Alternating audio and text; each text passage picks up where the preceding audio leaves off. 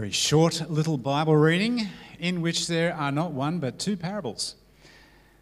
So they're compact little parables. And so as we've been thinking about the parables of Jesus, this morning we actually begin the parable with a question from Jesus. So I don't know if you picked up, but he asked a question, and the question is specifically about the kingdom of God. He said, what is the kingdom of God like? What shall I compare it to? What is the kingdom of God like? What shall I compare it to? That's in verse 18. We've only got 4 verses this morning. And in verse 18, this is how it starts. A question. It's actually not how it starts, though. There's a context to this parable. Now, I don't know if you remember. That was close. I don't know if you remember, but there was a context to previous parables as well. Jesus has a purpose as he's sharing this parable this morning. So just for a moment, if you've got a Bible open, it might be helpful to you to find the context that is in the preceding verses. So the reading this morning started at verse 18, but if you go back to verse 10, in the NIV that you've got in your seats there, it's actually headed, "A crippled woman healed on the Sabbath." So just for a moment, let's have a look at what happens to the crippled woman who is healed on the Sabbath. This is the context in which Jesus asked the question, how will I describe the kingdom of God? And so, very, very quickly, a little bit of a run through on verses 10 to 17. It's a Sabbath. Now, we know that on Sabbath, bad things happen for Jesus. Well, conflict occurs with Jesus, doesn't it? Because he does things on the Sabbath that other people won't do. There's legalistic people who are saying, you shouldn't heal people on the Sabbath, do things like that. So there it is. It's on the Sabbath, so we know the context. It's something's going to happen. Jesus is probably going to stir somebody up here. Jesus is teaching in the synagogue. And there's a woman there who's been crippled, it says, by a spirit for 18 years. So for 18 years, this lady has been doubled over. She hasn't been able to straighten up. It's not an uncommon thing. But Jesus, or Luke in here, indicates that it's a spirit. There's something going on here, perhaps. I'm not sure what exactly is happening. But she's crippled. She's bent over. And she's been that way for how long? Couple of days? No, she's been that way for 18 years.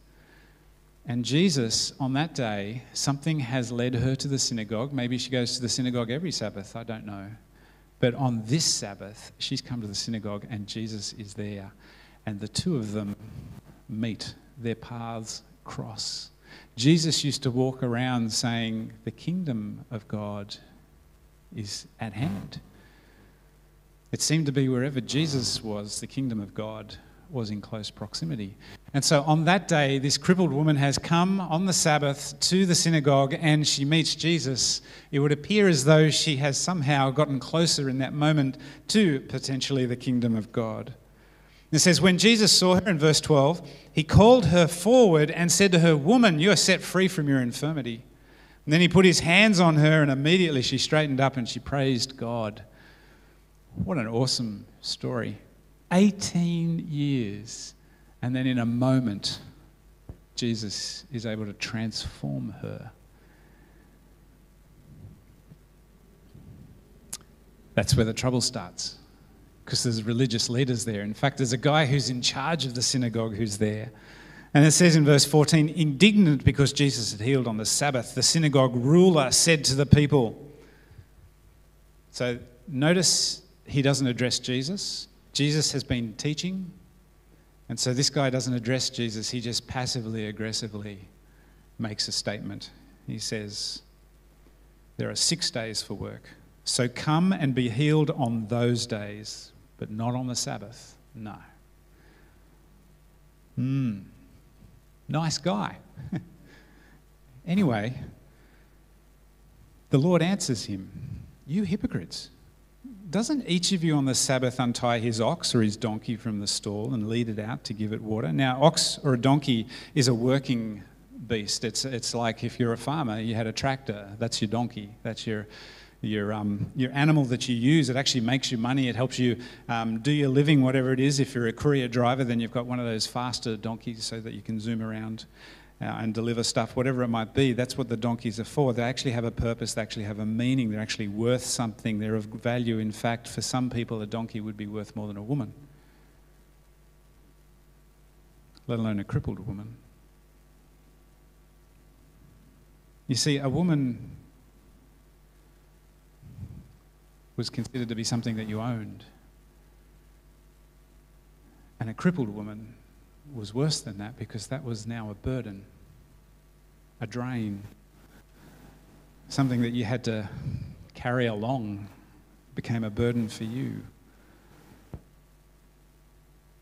Donkeys were actually made to carry burdens, and so they're useful. A burden carrier is good, but a burden, not good. But listen to what Jesus says about this woman in verse 16. This burden, who really should have come back to another day to be healed. He says, then should not this woman, a daughter of Abraham, no less, whom Satan has kept bound for 18 long years, be set free on the Sabbath day from what bound her? Can you see, for Jesus, donkeys down here, crippled woman up here. In the society at that time, it was donkeys up here, crippled women down here. One of the things about the kingdom of God is that it is often upside down to what we would understand it or see it as. I just love the way Jesus, like if you're a ruler of a synagogue, then Abraham for you is pretty important. And to be a son of Abraham, that's what they said, isn't it? Remember, Jesus had conversations with religious leaders and they got all upset and they said, we are the sons of Abraham. And here he is saying, well, she's a daughter of Abraham, buddy.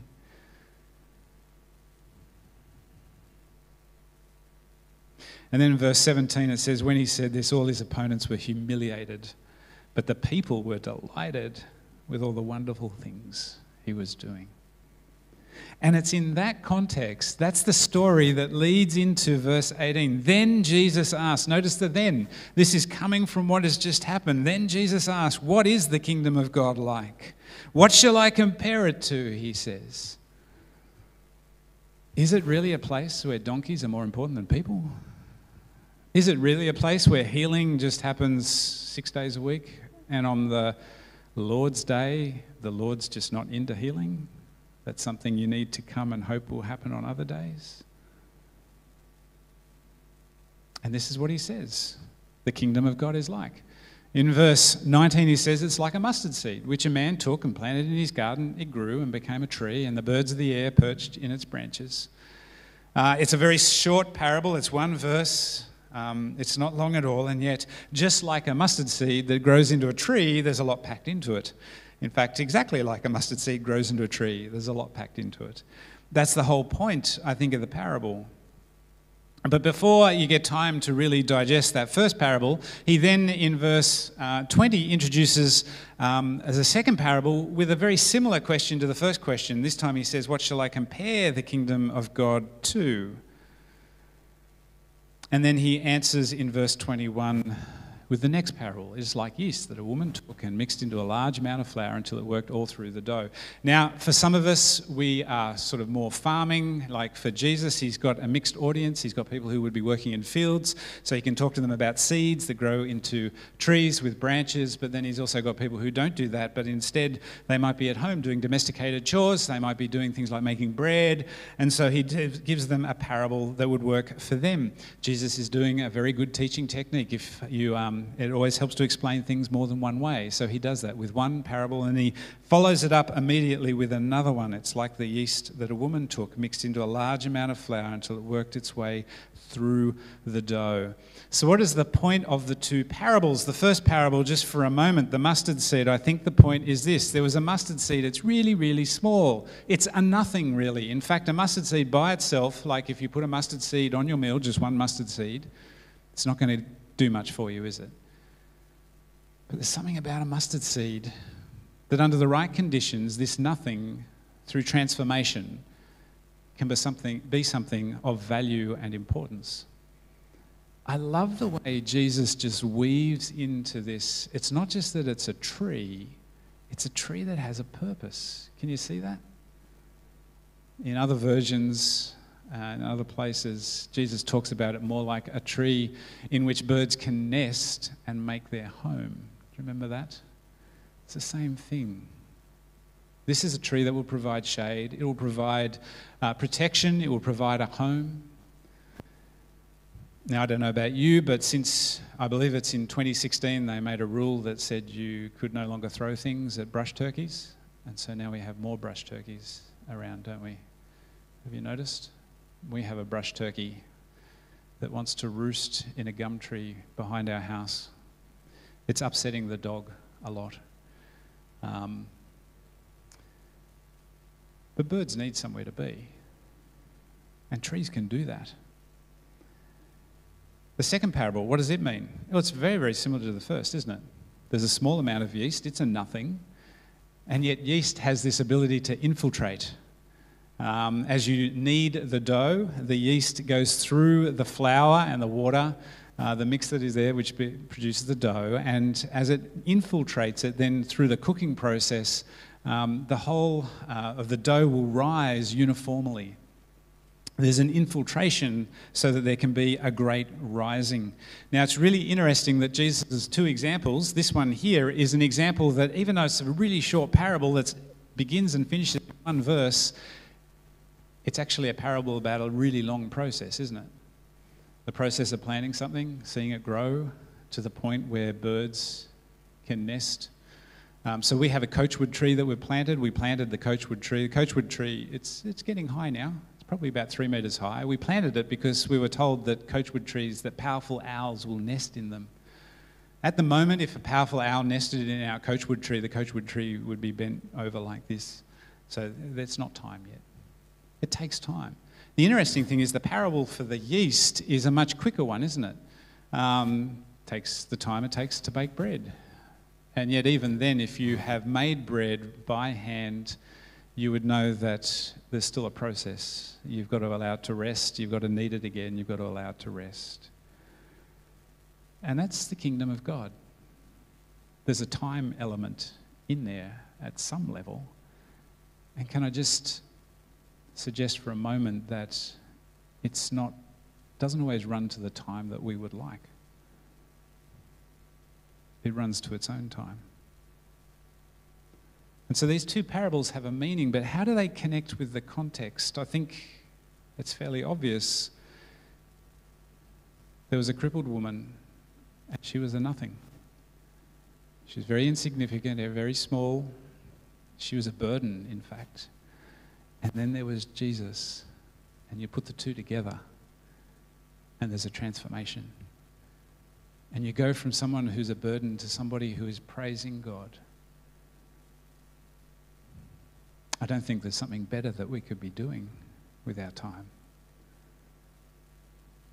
And this is the kingdom of God. The way the kingdom of God brings something into a life that changes it and transforms it.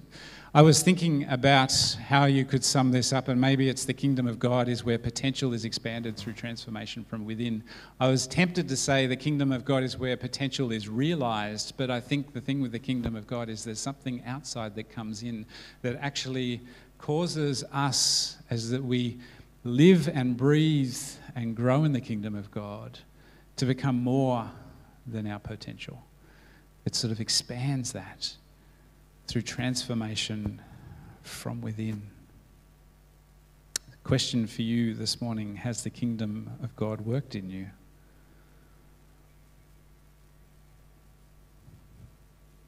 Remember, it has a time element and it can often be slow. So I want to encourage you, because your immediate thought might be, well, I think I'm pretty much the same person I was 5 years ago when I was walking in the kingdom. We started the Inside Out course last Sunday, and one of the things that it says in the Inside Out course was it's talking about spiritual formation and being changed and transformed by God. It says that we are changed without even realizing it, because it's a part of a slow journey that's day in, day out, step by step, with the little decisions that we make about who we're going to be, who we will spend time with, who we will be the disciple of. So one of the things to link this into our mission statement is that we love because he first loved us. This idea of loving God, there is a loving God. His love transforms us.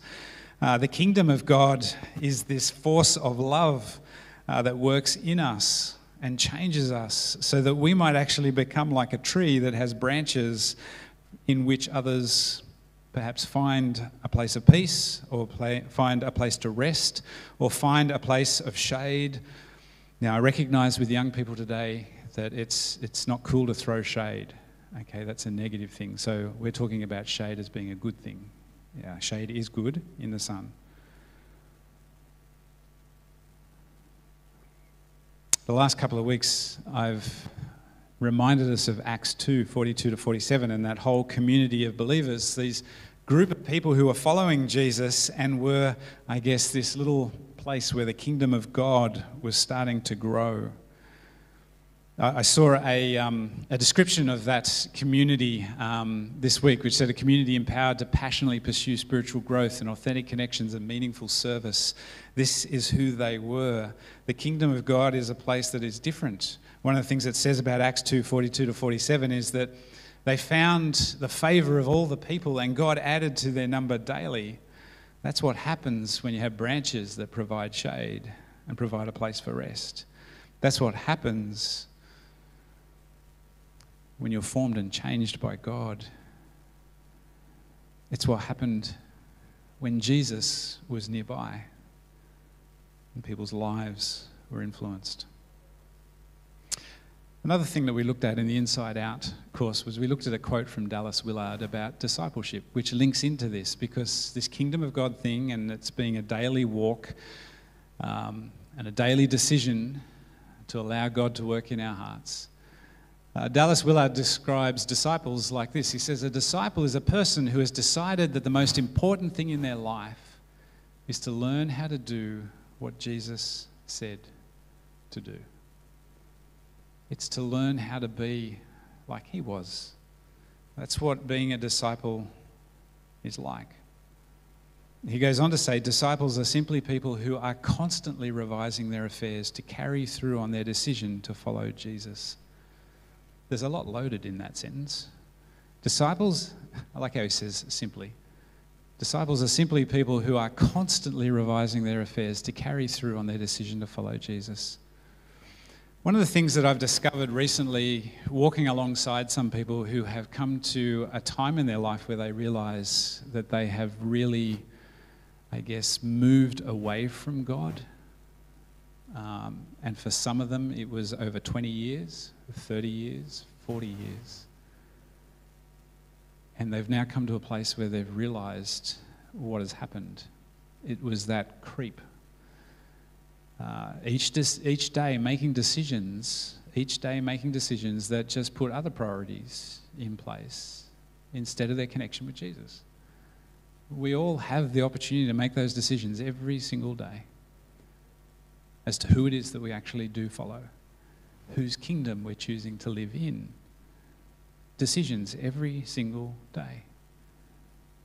Dallas Willard is saying that if you're a disciple of God, then each day you're going to revise. You're just going to take stock. Yesterday, did I make decisions that were the decisions to stay in the kingdom of God?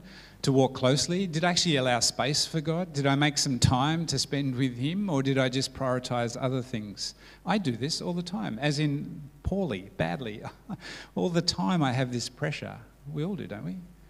If your life is at all busy, there will be the pressure of things coming into it. And if your life is not busy, then there's always other distractions that come in anyway.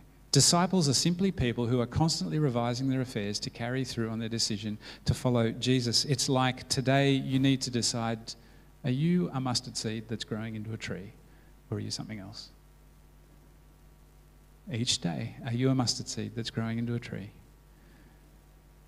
Are you today going to connect yourself with Jesus in some meaningful way and allow him to work in you so that you can be becoming who he is shaping you to be? Because that's what it is to be in his kingdom, where he is the Lord and he is the ruler. These are confronting things. And I sort of feel that usually I say it much more gently than this, but the question for each of us every day of our life is, who is our ruler? Because we're all following somebody. We're all somebody's disciple. Today is a great day to make that choice. Well, that for me is Jesus. Just be aware that if you don't make the choice, you've made the choice. Life just tends to do that for us. So what would it look like for you this week to constantly revise your affairs, to carry through on your decision to follow Jesus? What would that look like? To be the seed, the yeast, the love? Well, I want to encourage you to make space. That woman in that synagogue 2,000 years ago, I don't know why she was at the synagogue. I don't know if she'd been coming to the synagogue for 18 years. In some ways, the context of what Jesus is saying, it would make sense that maybe she has been. She was persistent, perhaps. Maybe it was the first day she'd been there. But the bottom line is there was a hunger in her that drew her to the synagogue, where she knew the presence of God would be represented in some way. She made a decision that morning that she would in some way endeavour to draw near to the kingdom of God. And praise God, she found Jesus, who was able to transform her as she moved towards him. So I want to encourage you. The kingdom of God is where potential is expanded through transformation from within. You have not realised your potential. God's still working in you. I want to encourage you. You may not see how he has worked. You may want this week to find somebody you can ask who knows you well over a period of time and ask them, have you seen me grow in who I am in the kingdom of God? Often we're surprised at how other people view us and the changes they've seen in us. Let me pray. Heavenly Father, we want to thank you for Jesus, your Son, and for who he is. We want to thank you for the way he loved all people. Indeed, it seems as though people, each of us here, have been his priority as he's given his life that we might live. Lord, perhaps today is the opportunity for us to have a new day, a new start, a new opportunity to be in your kingdom. Pray that you would help us to make that choice today, tomorrow, the rest of this week, this month, this year, through the rest of our journey, that it might be a journey that's walked each day closer to you. In Jesus' name, amen.